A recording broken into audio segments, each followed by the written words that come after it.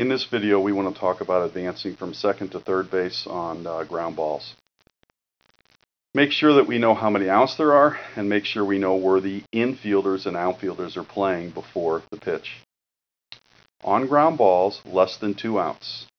Any ball hit to the left of the runner that's past the pitcher, we can advance to third base. Any little short nubber, slow roller down either line, we can advance to third base. Any ball hit to your right and the third baseman is making a play on the ball, you might be able to go to third base. Specifically, if the third baseman started the play playing deep and the ball is hit to his left.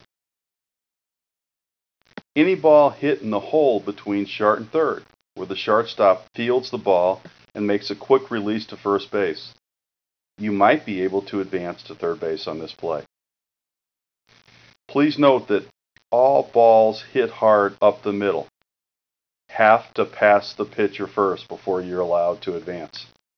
Also, make sure on all line drives, we need to stop and read the ball before advancing. Now, a ground ball with 2 outs.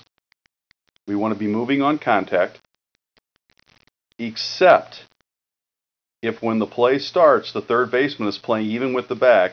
Any ground ball at the third baseman, right at him when he's playing even with the bag, we do not want to go. Think about this for a second. If you advance and then you're going to slow down as the guy makes the play, and the third baseman screws up the ground ball, well, then what will happen is he can't get the batter runner, but he can get you, especially if you stopped halfway. So this is one play that we don't want to go with 2 outs.